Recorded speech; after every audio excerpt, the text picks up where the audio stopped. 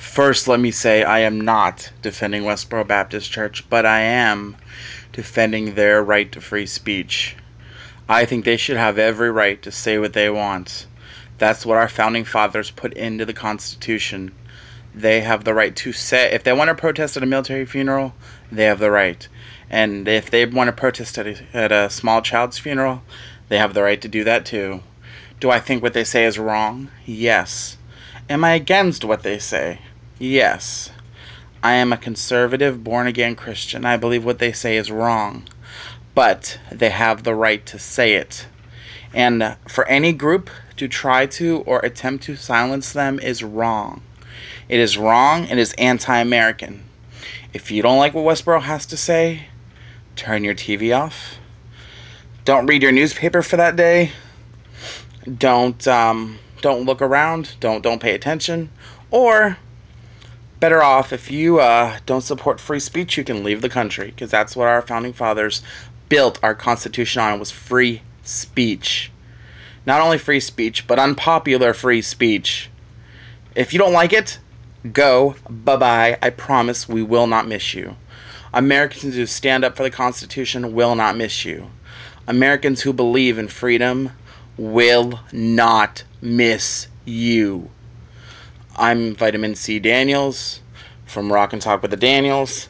You can check out me, Chevy, and all our shows on www.blogtalkradio.com/Chevy Daniels.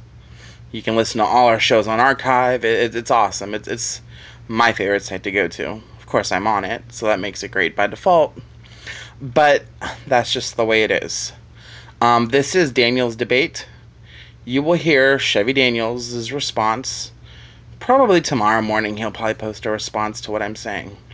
But this isn't even it. There's more. I find it so ignorant. The people walk around. I'm glad I live in America. I'm glad I have the right to say what I want. But as soon as Westboro stands up, everyone's ready to censor. Censor them. Censor them.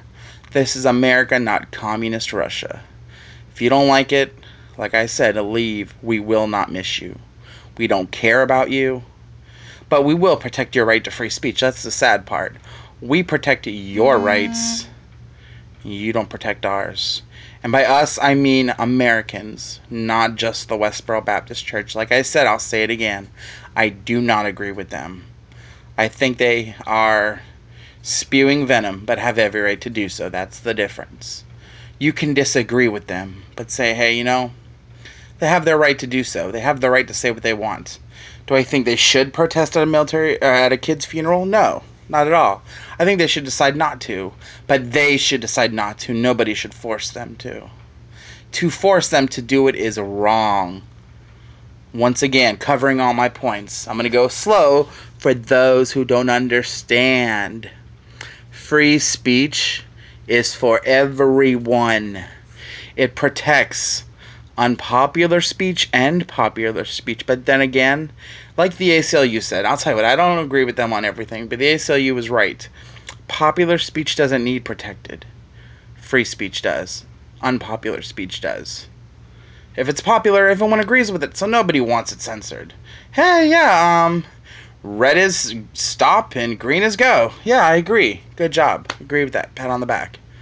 But as soon as they come out with their point of view, which, like I said, I do not agree with, as soon as Westboro comes out with their point of view where everyone's ready to censor. No, that's not how America is. That's not the country I love. The country I love respects everyone's opinion. The country I love allows everyone to say what they want.